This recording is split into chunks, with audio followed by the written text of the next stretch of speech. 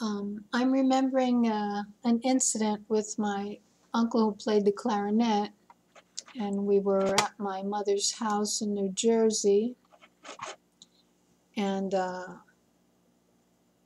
he had a store in New York City, sold and repaired musical instruments, so he was kind of a rough talker sometimes. Anyway, he was telling some joke, and it involved a lady who was a royalty in another country, talking to the soldiers, and all of a sudden, in the middle of the joke, he used the F word. So my mother and my aunt went,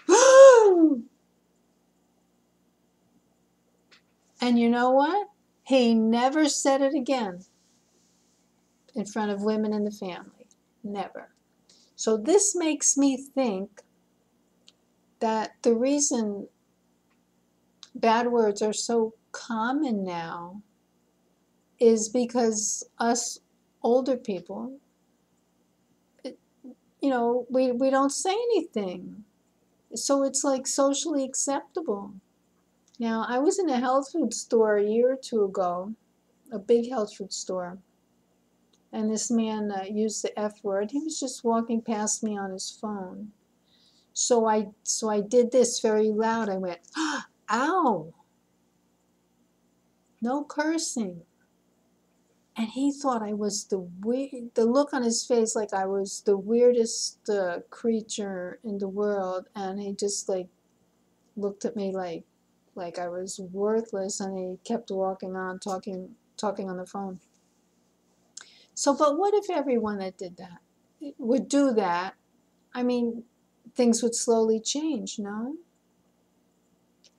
Now, I've seen people, touching their private parts over their clothes in public, and nobody says anything.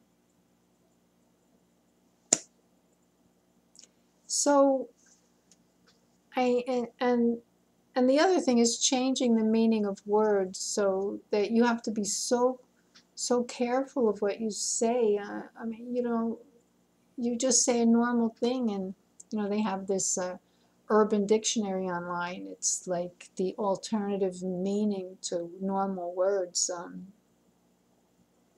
Everything is mixed up, and then I think the only entity that has an advantage for language to be constantly changing are the dictionary publishers, because they have to put out a new one every year.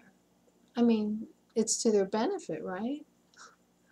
So I wish we would all just speak the original language and not have any slang. Slang started out as the language of criminals because they wanted to hide what they were doing from the general public, their potential victims, and they wanted to hide what they were doing to the police authorities.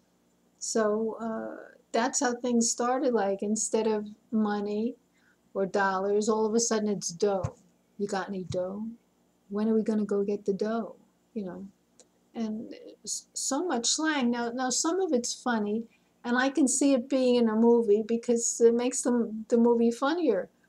But for it to turn into a normal language that you would use anywhere, that you would use in a job interview, that you would use if you're meeting the mayor, and if you're meeting some political figure. I mean, you're meeting your future in-laws. I mean, it's just wild. So instead of us teaching younger people how to speak better, we have to learn all these new words so we know what the young people are talking about. They're not supposed to be the leaders. We are supposed to be the leaders. Think about it.